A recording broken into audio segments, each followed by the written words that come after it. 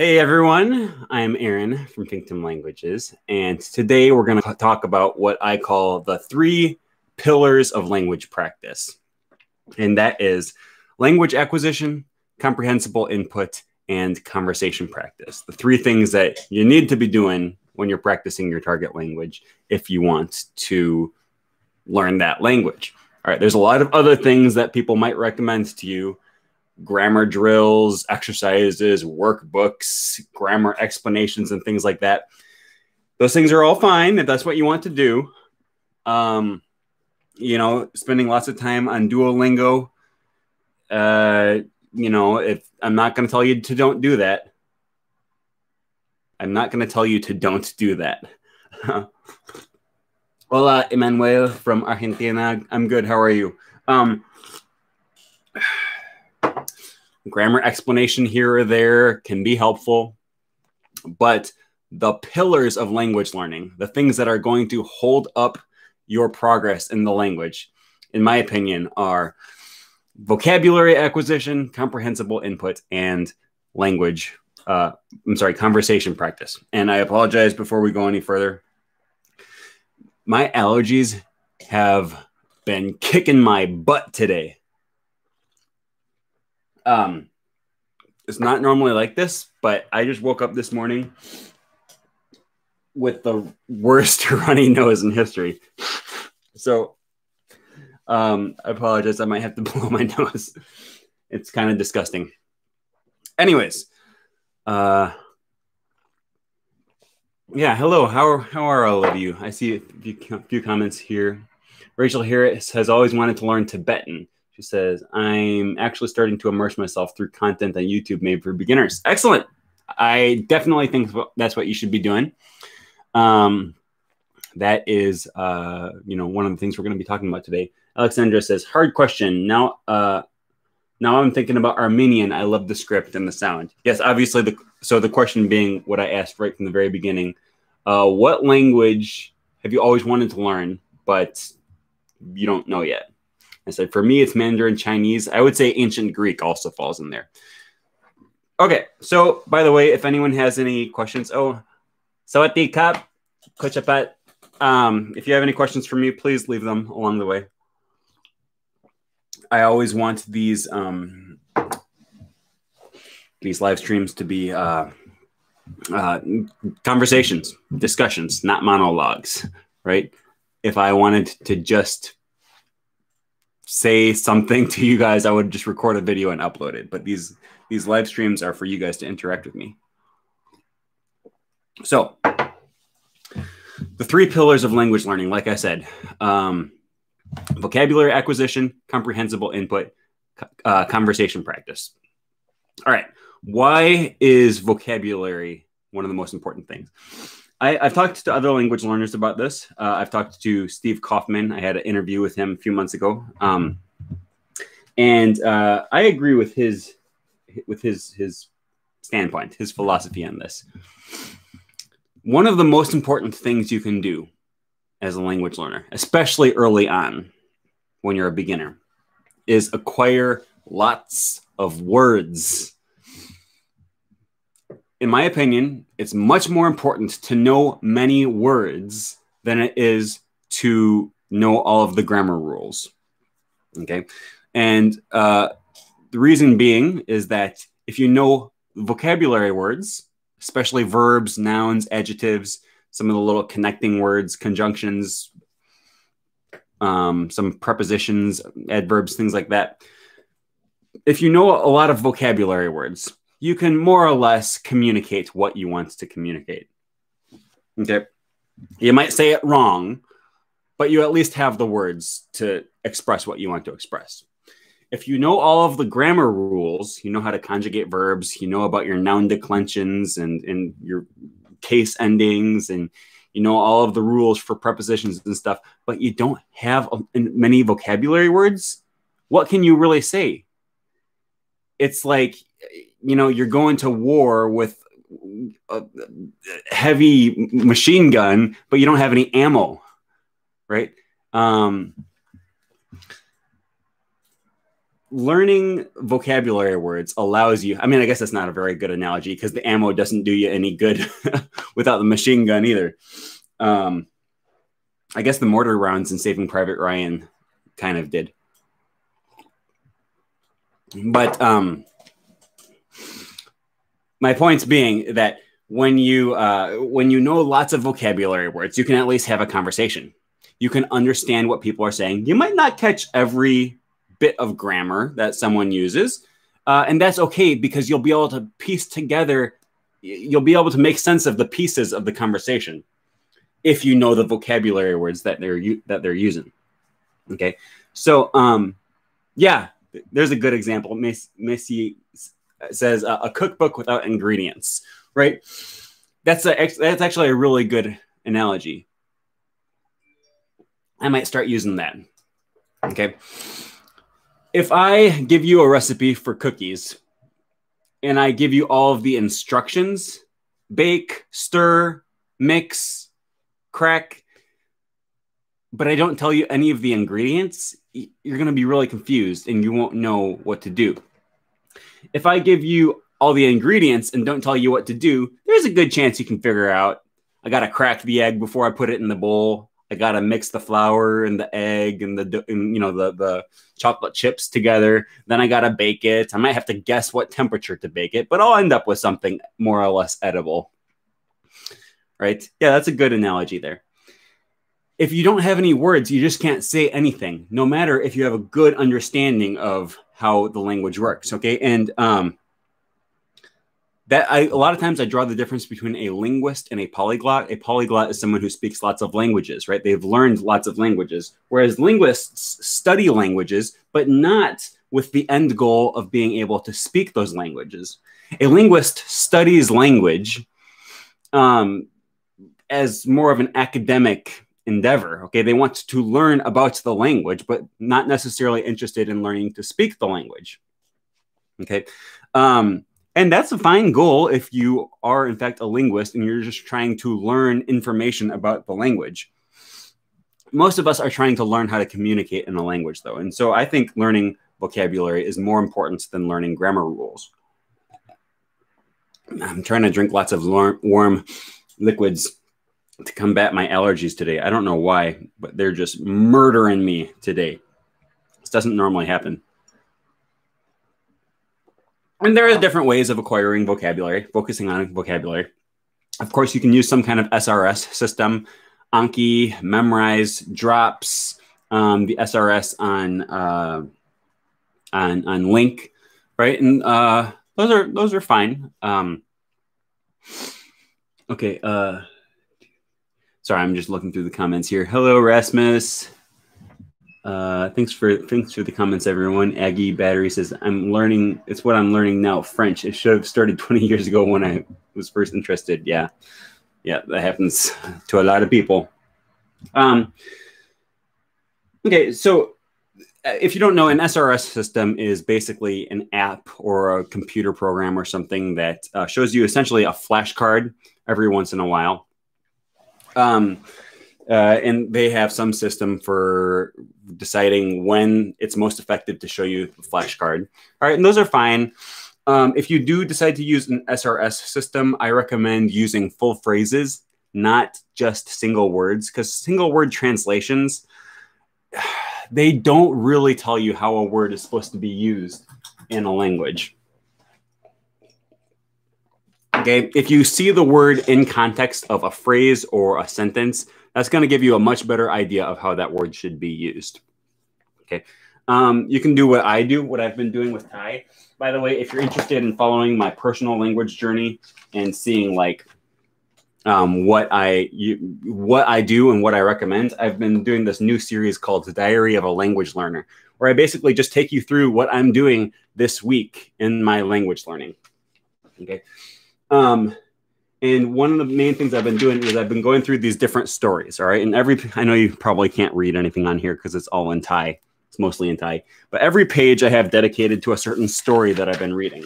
All right. And I'll just go through and write down some of the vocabulary words in that story that I don't recognize.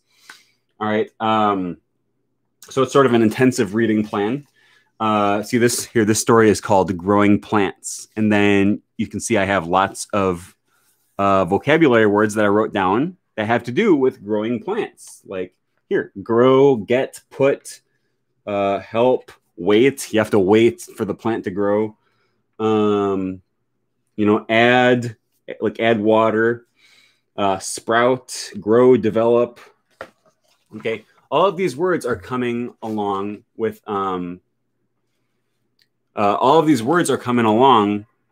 just reading the story that I'm been reading. I read the same story almost every day.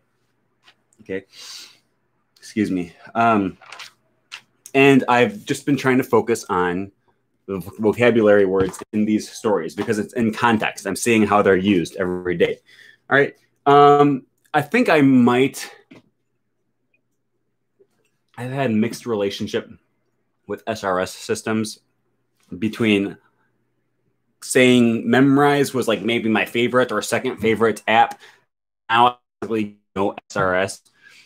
I think I'm going to try to start getting back into SRS a little bit. I'm going to dabble in the SRS, allow it to be sort of a supplement to my main language learning, comprehensible input and conversation practice. All right. And maybe I'll start doing that this week when I'm on vacation. Well, no, in America, we're celebrating Thanksgiving this week. Not in all of America. In the United States.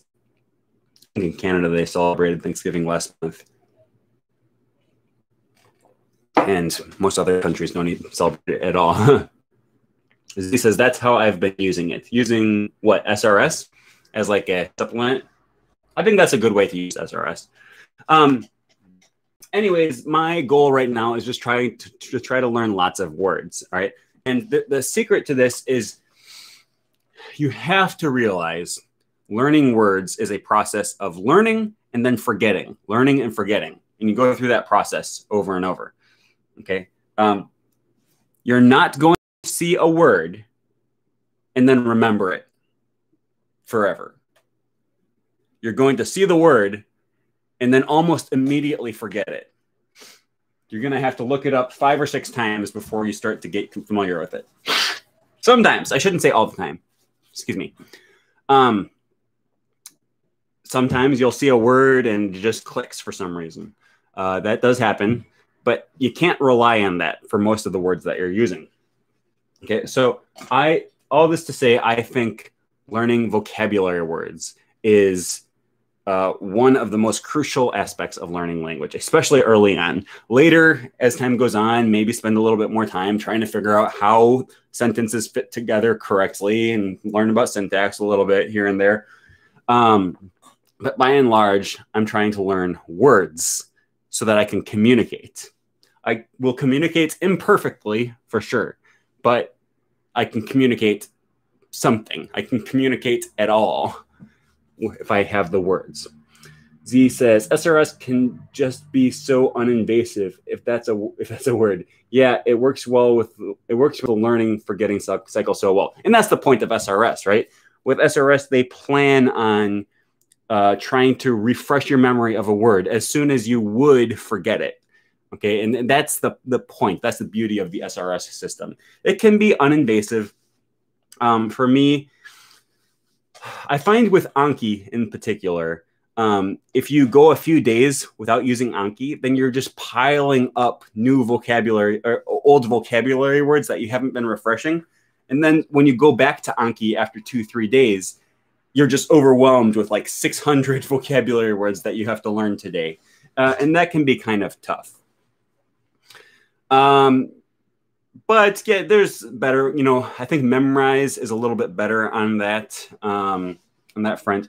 The SRS in Link, L-I-N-G-Q, the SRS system in Link is nice because it's designed to use vocabulary that you're already encountering in the readings that you're going through. So it mixes SRS with learning vocabulary and content, and that's nice, in context, and that's nice. Rachel Harris says, whether or not you remember the words depends on how relevant it is to you. And that's 100% correct. I thank you for bringing that up, because that's something that I also wanted to talk about. Learn vocabulary first that is relevant to you. Okay. Duolingo is really notorious for teaching words or phrases like, my brother's cow just ate a lawyer. You know, like just ridiculous stuff that you'll never actually have to. Now, granted, brother, cow, lawyer, ate, those words all might be relevant to you, depending, you know, if there's a lawyer in your family, if your brother is a lawyer, then that's actually a relevant term. Not the whole phrase is relevant, but, you know, they're teaching you relevant vocabulary words. But let's say you're a blogger. Shouldn't you learn the word for blogger before you learn the word for lawyer and cook and actor and governor and, you know, like all these other, you know, pilot, teacher? The first thing that I want to be able to talk about in my target language is things that I might actually have to talk about, things about myself. Yeah, Z says, my horse speaks Thai very well. Exactly. I'm never going to have to say that. I want to be able to say things about myself. So those are the first things I learn, things that are relevant to me. And then I practice those conversations in my target language with as many people as I can. And I'm getting lots of repetition, and I'm still going through that process of forgetting and remembering, because every time I go to say something about myself, I'm going to forget it at first. And then I ask them, hey, how do I say this? And then they tell me, and then I go to have the same conversation with someone else. And maybe that time I remember how to say this thing about myself that I wanted to say in the past. Or maybe I forget again, and then I just have to go through that process of forgetting and relearning one more time. So vocabulary first, especially verbs, nouns, adjectives, things like that. I just made a video recently on why verbs are so important. And in particular, words that are relevant to me. Okay. So that's one of the pillars of language practice, making sure you focus on learning lots of words. Okay. Worksheets are not a pillar. Grammar exercises are not a pillar. Explanations of grammar, not a pillar of language practice. Learning lots of words, that's a pillar. Okay, it holds up your language learning. You cannot learn a language without learning as many words as you can.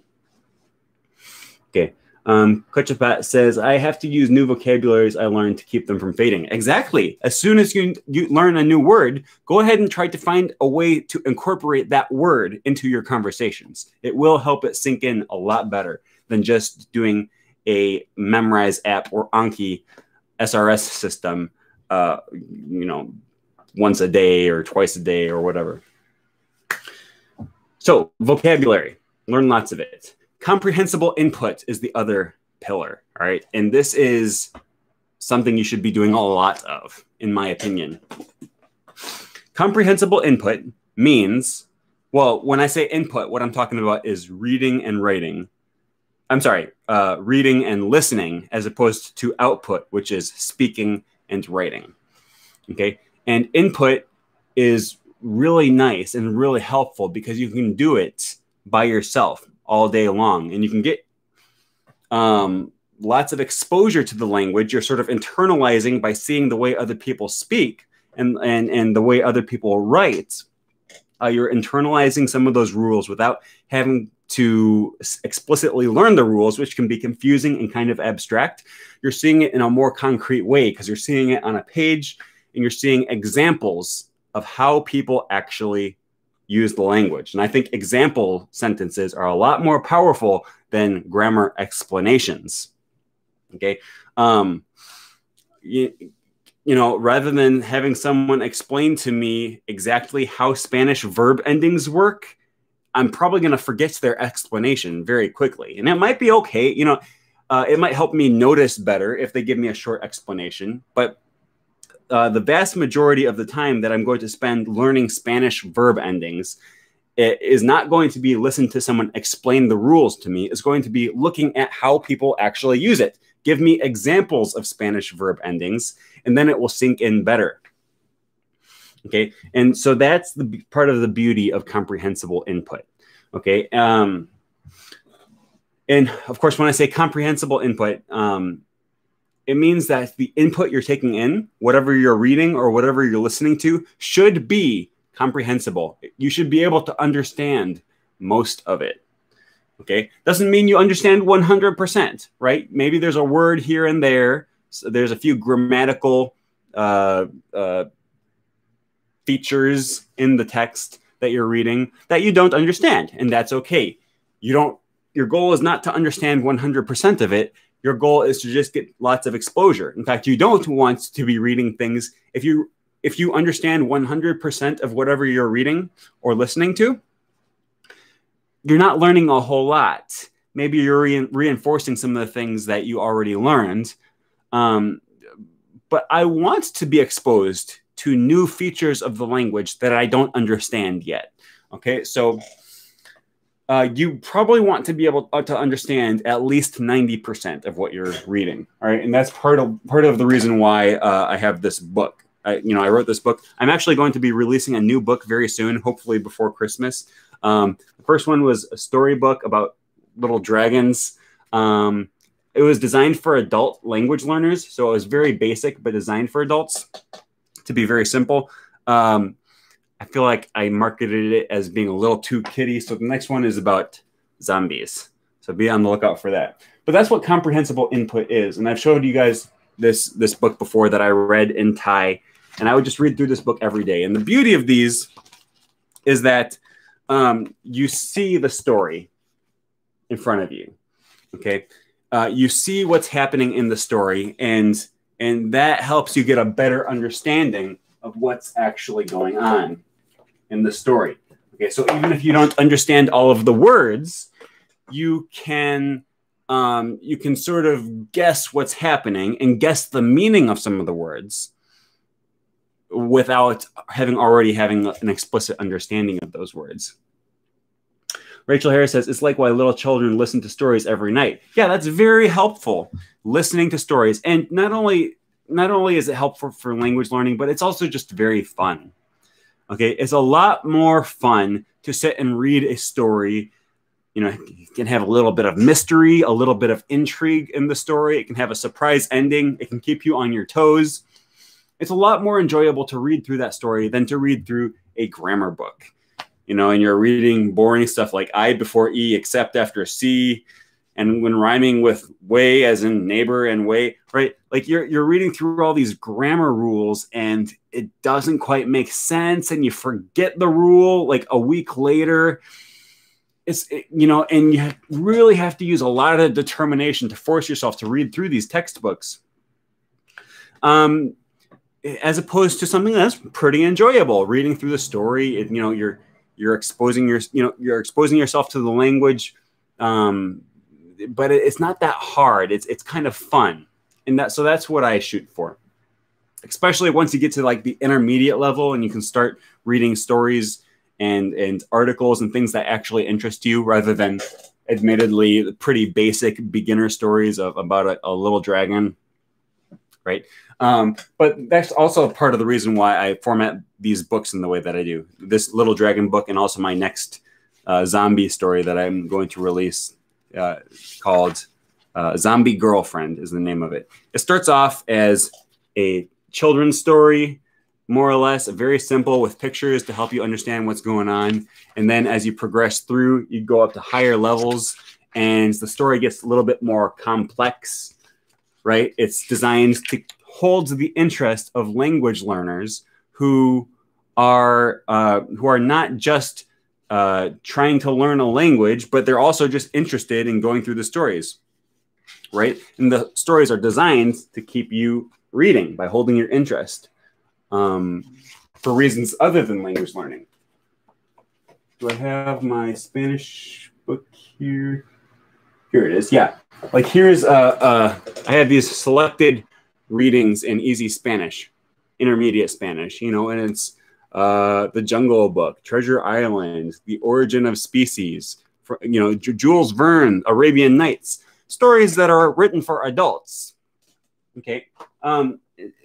Comprehensible input makes language learning so much more fun, so much more attainable, so much more relaxed.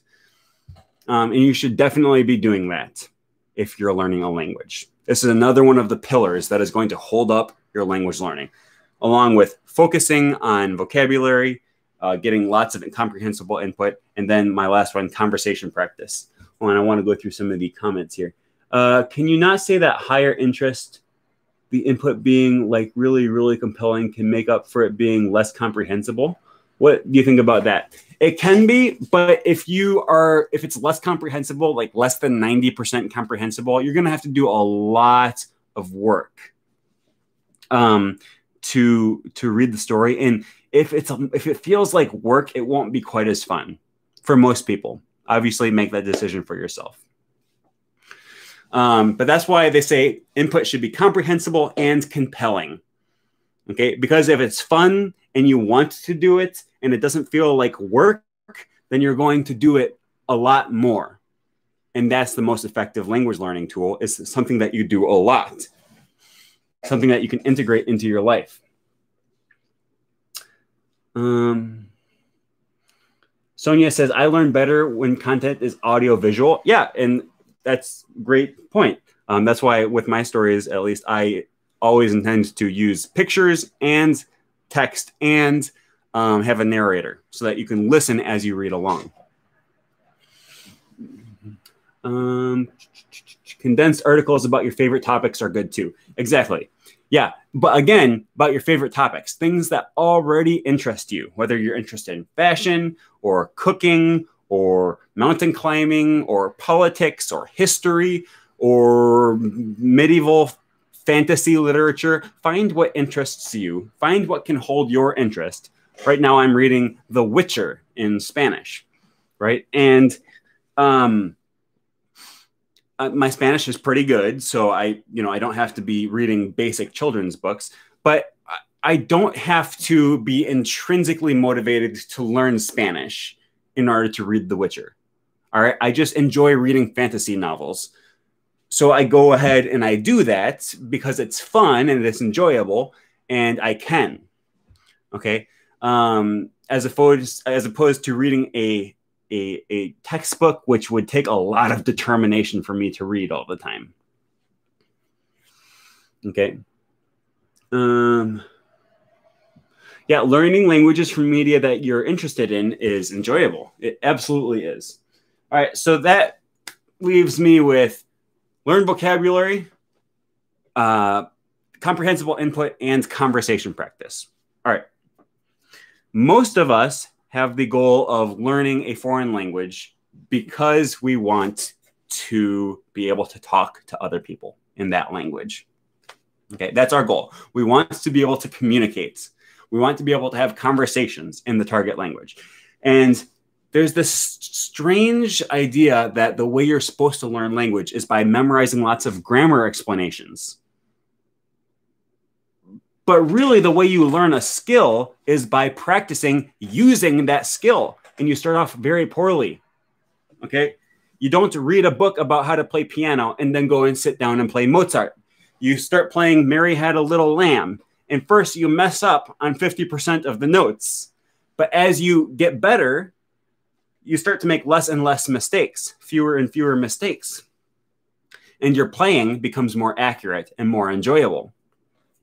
Until you get to the point finally where you're playing actually because you're good and not because you're trying to get better. But for the first months, however long it takes, months or years, you're playing not because you actually sound good, but because you're trying to get better. Okay. If you're going to be a pilot, you cannot, I don't care how many books about aviation you read. You can read every book about how to fly a plane, and I am not getting in a plane with you until you've had 5,000 hours of flight time in the co-pilot seat. All right. And while you're practicing flying that plane, you're not flying the plane because you're trying to get from point A to point B. You're flying the plane because you want to get better at flying airplanes. The same goes for language practice, okay? You cannot read a textbook about Spanish and finish the book able to speak Spanish. Well, you can if you do other things, but the book will not get you to that point. You have to practice using Spanish, and you're going to make lots of mistakes at first. And when you first start speaking Spanish, your goal is not to have a conversation because you need something. Well, it might be. But you need to have lots of conversations in Spanish because that is what you do to learn Spanish. The conversations are part of the journey of becoming fluent in Spanish. Okay? And you cannot have a successful conversation in Spanish until after you've had many unsuccessful conversations. And it can be really scary, right? Because you go into a Spanish conversation or a conversation in whatever language you're learning, and you know for sure you're going to make lots of mistakes. And some of those mistakes will be embarrassing. You will mess up the language that you're trying to speak, okay? And people might laugh at you. And it's terrifying. But you just need to have the ability to overcome that fear, because you will not progress in your target language until you start having conversations in that language and until you start messing up that language. So it takes an attitude adjustment. You need to have an attitude that says, I am a language learner, and that means I do not speak the language perfectly yet. I'm going to make lots of mistakes. Hillary says, preach. Yeah, I know. I'm going on a rant here. It means I'm going to make lots of mistakes. But I'm proud of that because that is a badge of honor for me. That shows off my status as a language learner. Okay? No one expects me to speak the language perfectly yet. That's not even on the table. That's not a menu option, right? People expect me to make lots of mistakes, but when I make lots of mistakes, I am showing that I'm the kind of bold and competent person who is capable of learning a language. I'm in the process of learning the language. Now, I could go into the conversation and avoid making mistakes by speaking as little as possible. I could go into the conversation and sort of give one-word answers, and I could mumble my words so my bad pronunciation isn't as relevant. Notice how I said bad pronunciation right there? Little irony for you. I could just say, yeah. Mm-hmm. I could nod instead of speaking. I could use as few words as possible and maybe get by without making a mistake. But then I ain't learning nothing. You have to just be able to speak. You have to throw yourself out there, be confident, be bold, make lots of mistakes, and use the language a lot. Use lots of words, even though you know you're going to use them wrong. That's what you do. And sooner or later, you stop forgetting the words that you've been using over and over and over. You start making fewer and fewer mistakes. You have to stop less often to try to think of that one word that never quite comes to mind. And it's a very slow process. You might not even notice it happening. But sooner or later, you become competent in the language that you're trying to learn. And you actually are able to hold a conversation. And you can have conversations just for the fun of it, rather than early on when you just hold lots of conversations so that you can progress. It happens. Aggie says, going back to language learning phrases through SRS, I totally take advantage of that feature and link, if for no other reason than to understand the real meaning and not just the literal translation. Yeah. And that's also going back to what we're talking about right now. That happens a lot in conversation. I'll notice the way people use a word that's different from the way I expected them to use that word, because maybe I was using a flashcard or I was using an SRS system that gave me a translation of the word. Well, translations of single words aren't always very good because I used that word in my language one way, and maybe the translation of that word gets used very differently in another language, right? Like, For example, in Spanish, me gusta, which always gets translated as I like, but it really means something pleases me rather than I like something. Okay. And if I just read on Anki or on Memrise that me gusta means I like, then I'm going to be very confused about the word order. Okay. Because I'm going to, because then the verb conjugations don't make sense. You're conjugating the verbs backwards, and it just doesn't make sense. But if I use lots of phrases that just say me gusta, te gusta, yo te gusto, right? Eso, eso nos gusta. You're going to get lots of examples of how to use that word in context, and it just makes so much more sense. Axel Lamas says, what would you recommend for someone who doesn't live in a place where native speakers are? Fortunately, we live in the 21st century, and there's native speakers right here, right in your iPad, in your cell phone, in your computer. You can talk to native speakers. Get on Hello Talk, get on Reddit, get on italki, get on YouTube. Follow some native speakers on Twitter, on Instagram, on TikTok. There are native speakers that you can interact with. Find a Facebook group dedicated to the language that you're learning. Okay, every language has something. There's a forum, there's a subreddit, there's a Facebook group. There's something that you can do. Okay, you can find native speakers to talk to and to have message conversations with, right? Like, you don't need to dedicate an hour a day to having a conversation with someone. You can message them. How do you message your friends? Sometimes you might stay up late messaging them, especially if you like that person. But generally speaking, you send them a message, then you go about doing whatever you were already doing that day. And then when you come back to your phone, if you see that they sent you a message, then you respond, right? And that's how text messages work. It's unintrusive. It doesn't obstruct your plan for the day.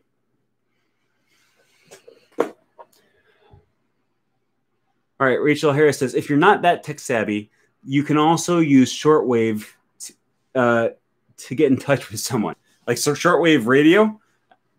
I don't know anyone who does that, but yeah. Actually, that sounds more tech savvy to me because I have no idea how to do that. Anyways, those are the 3 pillars: vocabulary acquisition, comprehensible input, and conversation practice. You need to do all of those things, okay? And if you do a lot of that, you will progress in your language very quickly. You can do other things that are not pillars. For example, going to a Spanish class where they teach you all the grammar rules and make you memorize grammar tables and stuff like that. You can do that. It's just not a pillar. That will not hold up your language learning.